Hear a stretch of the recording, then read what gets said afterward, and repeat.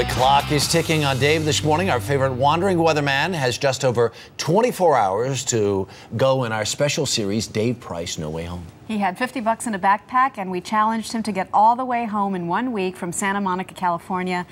We've seen that he's been making slow but steady progress. Albuquerque on Monday, Denver on Tuesday, Omaha yesterday, and this morning, Minneapolis. Dave, how are you? How'd you get there? Well, I got here by the grace of the one upstairs, I'll tell you that. You know, Maggie and Harry and Russ, we all dreamed of that great road trip out on the highway, not knowing which way you're going to head, often taking the road less traveled. Well, all this week I've been trying to get back to you guys in New York, and I've traveled by every means available. But one thing that really helps you connect on a trip like this is the people you meet, the people you run into along the way, because it's through them that I've had the opportunity to really appreciate America.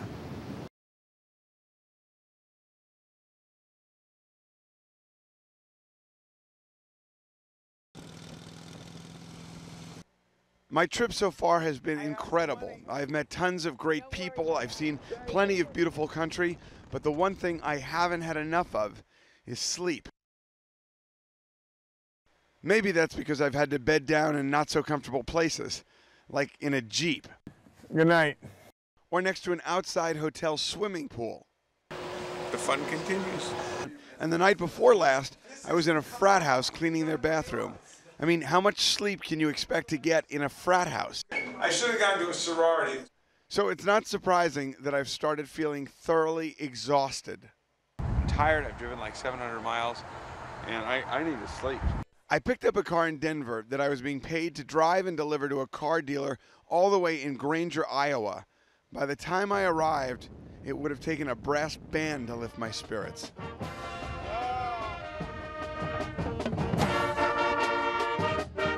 Fortunately, that's exactly what I found waiting for me. I love this. The early show is big in Granger, Iowa, and the whole high school band and the cheerleading squad turned out to welcome me. I mean, where do you get this? This is the fun of traveling America. Look at this. Thank you guys so much for coming out. Is that your school bus over there? On the left. Yeah. Any way that can take me to Chicago? Oh my God. So the marching band came in, and they were so nice to greet me, and they also then had this fundraiser for me. That's what they're calling it.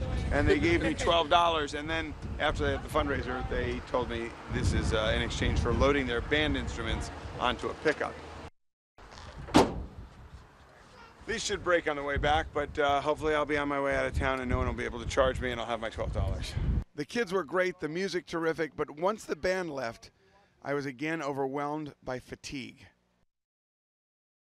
Sometimes Honestly, I was feeling sorry for myself, and I had no idea how I was really going to get home. Then I met Sue Stropes, who offered me a ride. She said, unfortunately, she had plenty of time on her hands. They completely did away with the animal control unit. Due to budget cuts, Sue recently lost her job taking care of stray animals. It's the only thing I've done as an adult. Sorry. I'm without a job and I'm almost 60, so the reality is that I probably won't have a good job again. I was going to take the overnight bus to Minneapolis tonight. Why don't we go together instead? I got some cash and we'll go grab dinner. This is also what being on the road is about. Two strangers brought together because they need one another.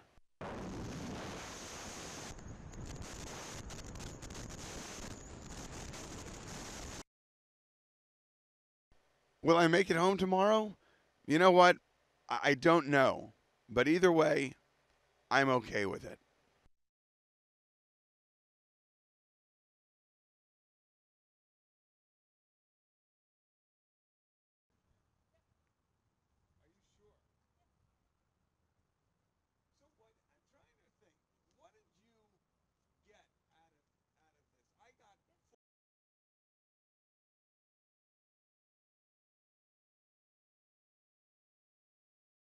Dear woman, Sue Stropes was. And what a gem of a person to run into, like so many other people I've met across America this week. You're Guys, getting choked up, Dave. Yes, look at you. I'm telling you know what? It's probably from being overtired, but there's so many.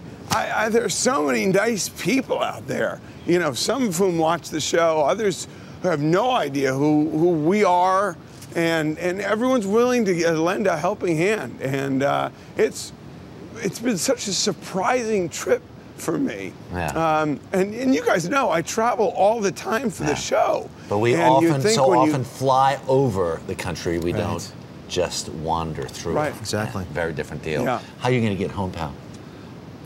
I don't know at this point. I got to tell you, the head of CBS News just emailed me. Are you going to make it? Yeah. I don't know.